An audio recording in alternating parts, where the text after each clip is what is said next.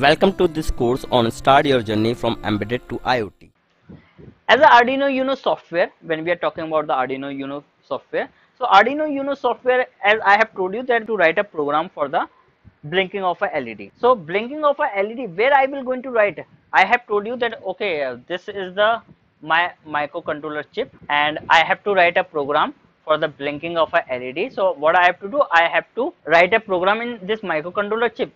So how I will going to write a program? How I will going to upload the program on this? What I have to do? I have to require a software where I will going to write my program, and that program will going to be uploaded on this microcontroller chip. So we have got a Arduino software also, that is known as the Arduino IDE. So this symbol which you will going to see when you install the Arduino IDE, you will going to see a symbol like this. So we have got an icon of the Arduino IDE. So this is the Arduino IDE. Again, it is an open source Arduino software. So it is been used to write a code.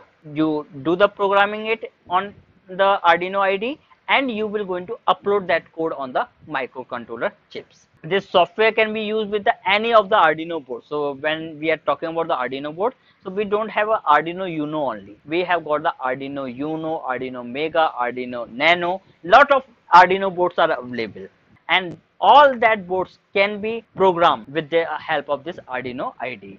So when we are talking about this IDE, so IDE stands for the Integrated Development Environment. Okay, so IDE stands for the Integrated Development Environment. So this is the structure which you will going to see after you have installed the program. So we have got a file.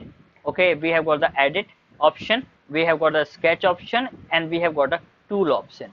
So here you will going to find the board. Okay, the board which we are talking about. So here you have to select the Arduino Uno board, and here when you click on this Arduino, you will going to find that we have got different types of boards: Arduino Uno, okay, Arduino Nano, Arduino Mega, Arduino G Micro, Mini. Okay, lot of Arduino boards are LilyPad, Arduino USB. So lot of Arduino boards are available, and the most popular board that is being used for developing the embedded electronics products or for making the projects are your Arduino Uno. And here we are uploading the code on the microcontroller chip, which we have shown you in the slides. So we have to upload that code. So we have to connect that USB cable. Okay, so we have to connect that USB cable with the Arduino Uno board. So at that time we have to select the port also, that at which port we have connected the USB cable. So in the whenever you are using the laptop, you can see that in some of the laptop you have got 3 port, 4 ports. Okay, so every port has got a address. So which port your Arduino Uno board is being connected with the USB, you have to select that port, and then only you will be able to upload your code. So these are the two things which are being used. Okay, we will going to tell you more about this Arduino software in the next lecture, where we will be writing a program. So what do you have to do? You have to write your sketch. Sketch means, so in the Arduino IDE, whenever we are writing a program, we are seeing it as a sketch. Okay, so whatever the program you are writing, we are seeing it as a sketch. So what do you have to do? You have to write your sketch. You have to check it whether the program which you have written has got some error or not. So what you are doing? You are having a compiling button.